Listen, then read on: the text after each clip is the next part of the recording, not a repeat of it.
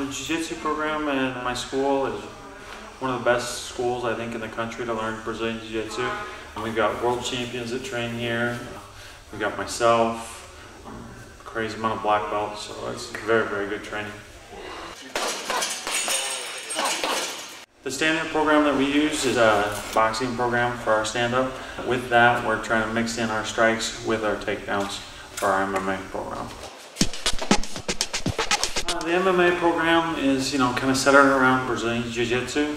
We mix in the strikes and everything like that, but since my specialty is Brazilian Jiu-Jitsu, it's taking Jiu-Jitsu and making it work for MMA, and that's what we concentrate in my MMA classes on.